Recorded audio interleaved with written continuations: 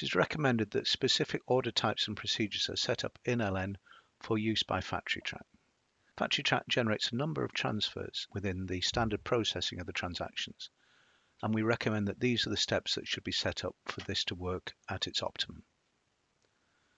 We would recommend first of all that you set up specific procedures that are used for FactoryTrack purposes.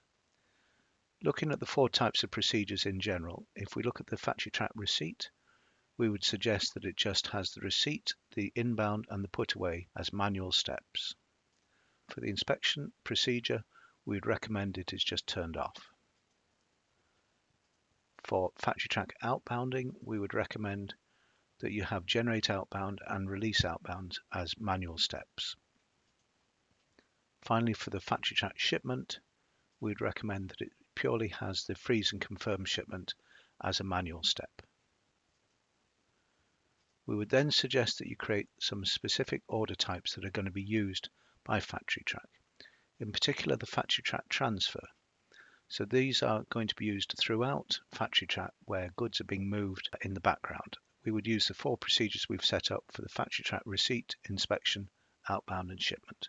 Please note that all of the steps for each of these are set as manual steps, and we don't have additional steps. There's no real point in having a generate picking list if this is a purely internal transfer that is taking place. We would also recommend that if we're intending to use FactoryTrack to receive goods, that again it would be set up with these same steps, the manual steps for the receipts and for the inspection.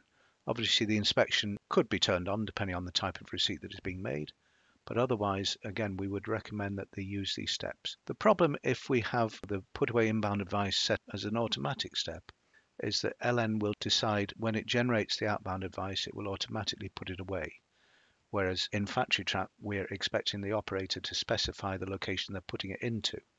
So if we have it as an automatic step rather than a manual step, we're liable to get conflict between the logic that LN is using and the logic that FactoryTrack is using to specify the actual location the goods are being put into.